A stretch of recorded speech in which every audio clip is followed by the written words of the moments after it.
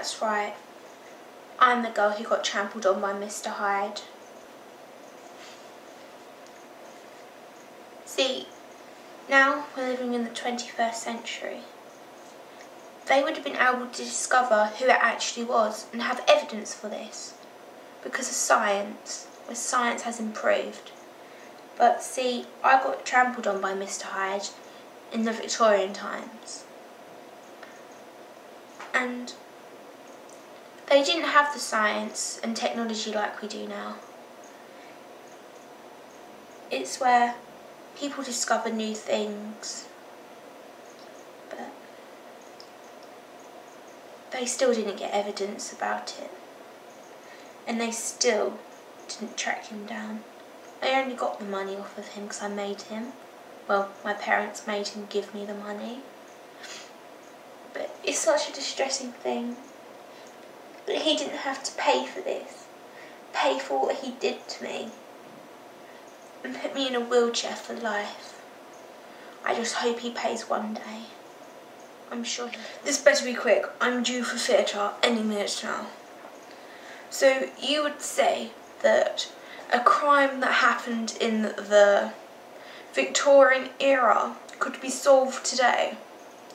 Well, to be honest, that is absolutely impossible.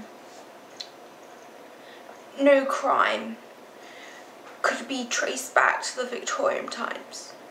We have no crime scene whatsoever, no fresh evidence of what happened. All we had was Mr. Utterson, who was a witness of this tragic, very tragic crime.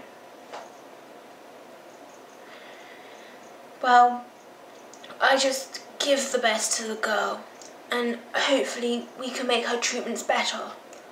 But I very much doubt that we will get any evidence whatsoever about this killer, this murderer, this horrible man who nobody can describe whatsoever.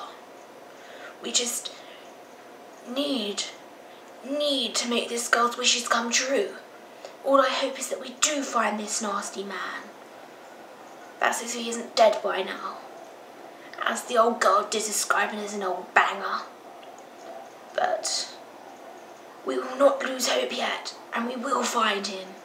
We will try and track him down using the new science that we have, by using tracking devices, DNA, birth certificates and updated birth certificates and passports and fingerprints and all that, by using our developed science technology.